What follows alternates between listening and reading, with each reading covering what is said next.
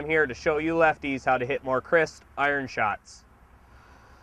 So today I've got a 7-iron in my hand, and what we're going to do is just show you how to hit these iron shots perfect every time.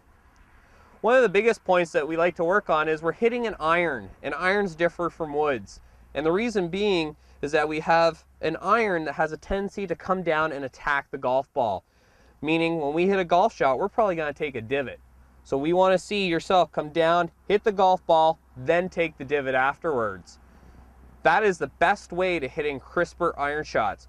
What we see is a lot of people trying to sweep them and sweep the grass. And in doing so, what they're going to do is they're going to hit the middle of the golf ball, and the golf ball is going to roll really low on the ground. Or they come down so steep on the golf ball, they're going to hit 10 feet behind it, and it's going to go nowhere.